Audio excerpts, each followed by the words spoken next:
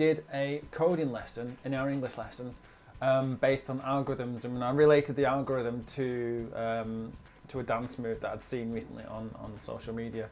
So I thought I'd use it in the classroom, and this kind of how I did it. I started off sharing this video from the BBC which explains what algorithms are and how basically they're just a set of instructions. Then I showed the video of the dance to the children, and what they had to do is they had to see if they could figure out what the algorithm is. They had pen and paper and they tried to work out the sequence that each dancer did. The first few times the children watched the video, I made sure it was on mute, because if you watch the original video, the dancers give away some clues of the dance move, so I made sure it was on mute to start with. Then the children decided to record their codes down on paper. Some of them did diagrams, some of them were in sentences, some of them did in pictures to explain how to do the dance. And they all got it down on paper, and then I just decided to annoy Charlie a little bit here. Sorry, Charlie. Then the key bit is we had to go outside and try it. We had to try the dance. The children had to practice the dance moves based on the algorithm they had worked out. It was really interesting to see because some of them got it completely wrong and found it more difficult. Some of them used the squares on the floor just to practice and give it a go. And it was really interesting to see them watch it happen. And I got them to use the words debugging and bugging and algorithms throughout this part of the session.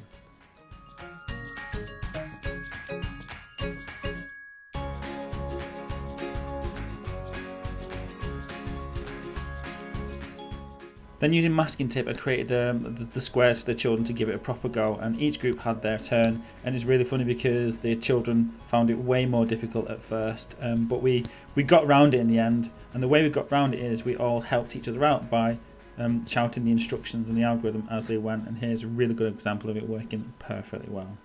2, 3, 2, 1, go, up, diagonal, everyone, up. Give me a hole if you lose your funky bus fare. Double Dutch bus coming down the street. Looking dirty, that's so kind of shuffle road. Get on the bus, pay your fare, and tell the driver that you're going to a double Dutch affair.